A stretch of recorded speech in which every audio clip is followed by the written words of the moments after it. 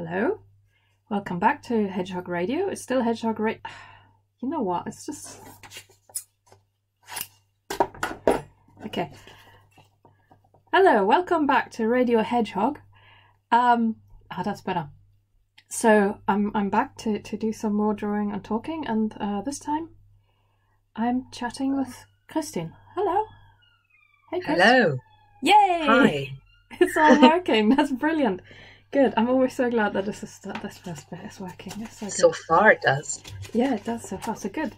So here you are. That's your piece of paper, which I'm going to fill.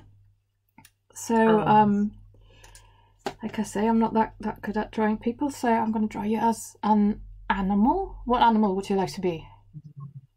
You can be a cat. Yeah, well, yes. I mean, I know there are many cats, but I'm one of them. Okay, fine. So I'll try get this right. Just one of many cats in the pond. Yes. Perfect.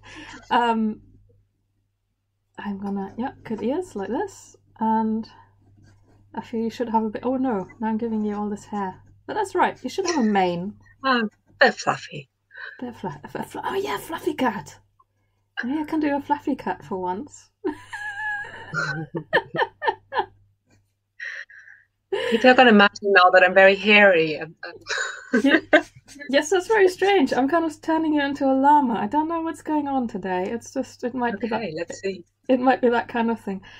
Maybe I'm channeling now llama. Who knows? Yes. Is that acceptable? Can you be that cat? It would have to do. Okay, fine. How can I make it better? Is there anything you should? Well, I like some nice I think I do have a lot of jaw, I suppose, so that's quite right. I'll give you a nice shirt, maybe. So that's a bit better. Fine. So yes, let's see. What can we chat about? I'm trying to get better at asking people questions. Oh. So I could start with a question if you like. How about? Is there any particular tree that you remember in your life, from your life? A tree. A tree. Oh, yeah. I mean, actually, surprisingly, quite a few. Yeah. They're difficult to choose from. Oh, cool. But yeah, I now I don't know what this is difficult in a way because I don't know what the type of tree is called. But it's we used to in the garden we used to have this small tree. So I would say, how big was it? It was slightly bigger than me as a child, so not very big, and it had very orange. I suppose leaves. Now that I think of it, I don't know what about it was orange, to be honest. Maybe it had orange berries. So this is not very precise. This is very good. But there was something very orange about that little tree. That's good. And it's one of those things. It was always there, and I remember, that this orangeness was quite impressive, and it sort of stood out. For me, but it was just always there. So like all the other trees, so it wasn't, and there were some other special trees too. So at the time, I don't think I particularly noticed it, but it was always around, and at some point it wasn't, and I can't actually remember when it was gotten rid of for whatever reason. Maybe it died, or maybe it was ill, or I don't know. But I know that it's not there now. So the garden the house I grew up in, my parents still have it, so I still go there a lot. And that tree's gone now. It's been gone for a long time.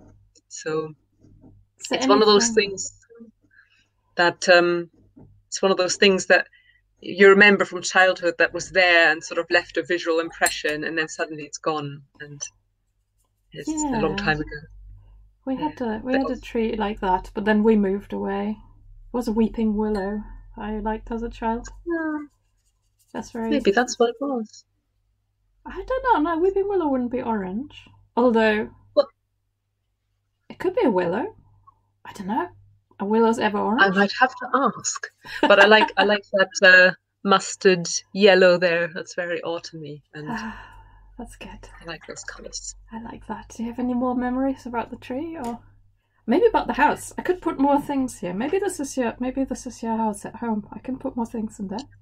What else would be Well, something that happened that the tree witnessed was when I had a rabbit, and I suddenly had the idea of letting the rabbit run free in the garden, and it was around that tree. It was a grey, rather large rabbit.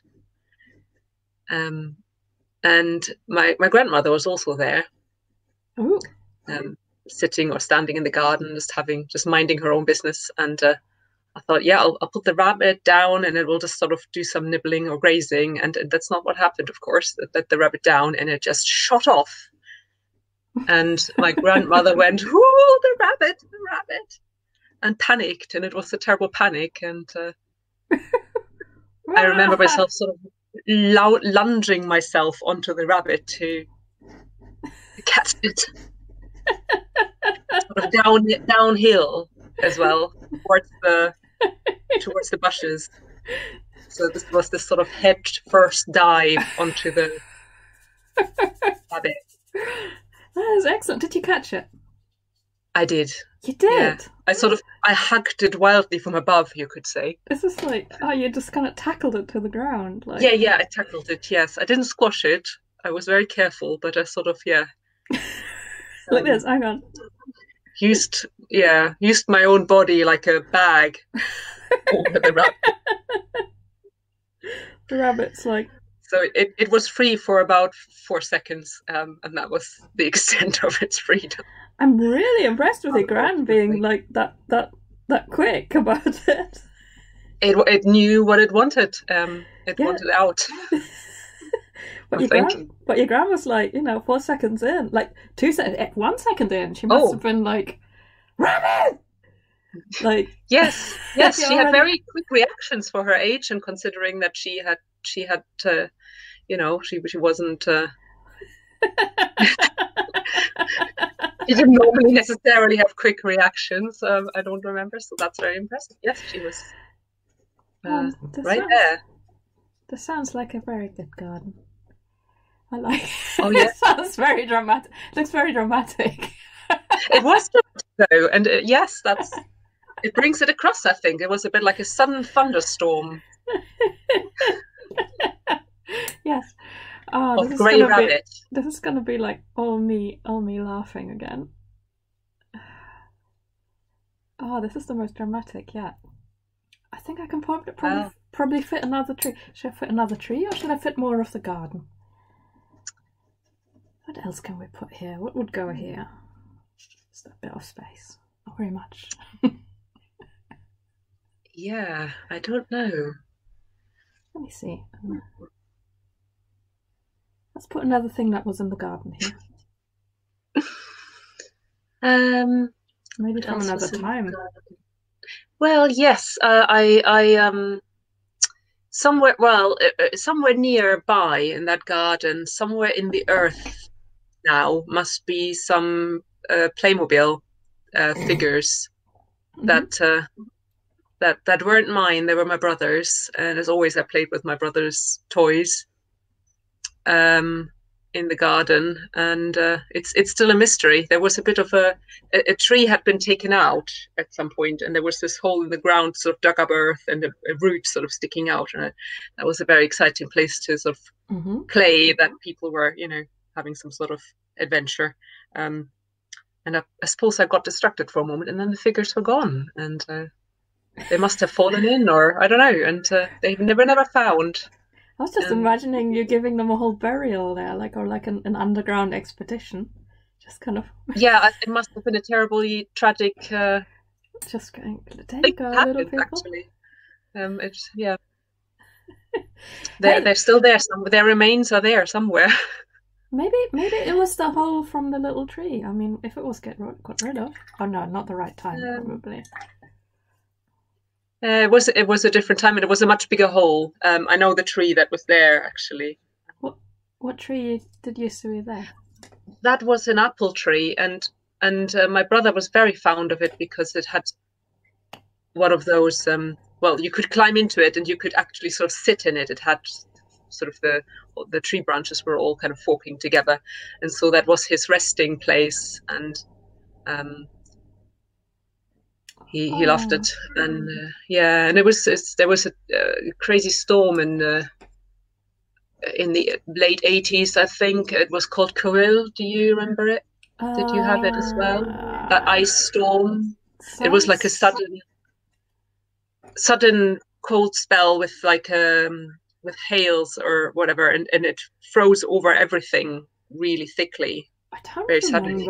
I should remember, but I don't. Yeah, you should have experienced that as well. And it broke a lot of trees, obviously, and that tree sort of got derooted basically by that ice that just pulled it off to the side after a few days. And it was there, just sort of half ripped out. And I think that's when I played there, when there was this hole in the ground with the tree next to it. And I remember my brother crying when they eventually decided to sort of clean up the tree leftovers. Your poor brother. It's just like first he loses his tree, and then he loses his Playmobil into the hole of the tree. Oh yeah, that's true. He's suffered a lot with.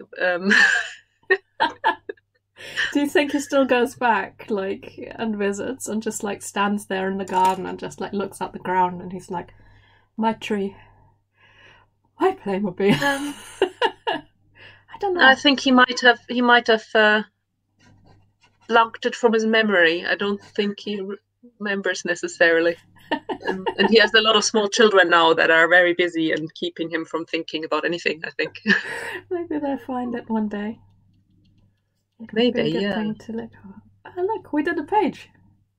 I think that's I like the colours, and everything looks very dramatic apart from me, my face. Well, you're just remembering in pretty much it. every picture.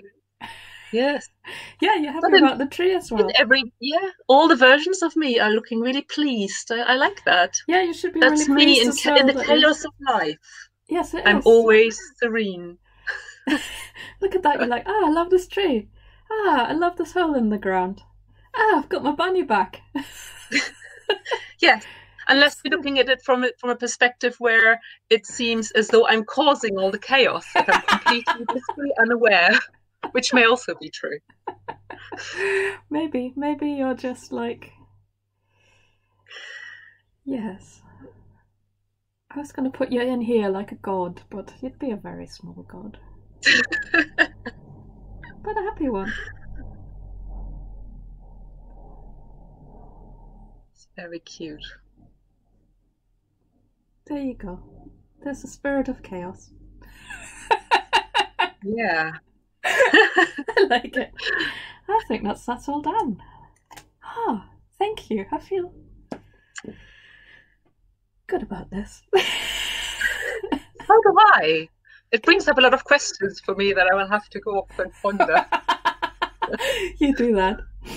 Okay, well, thanks. I'll stop it there. Thank you. Thank you. Have a good. Thanks.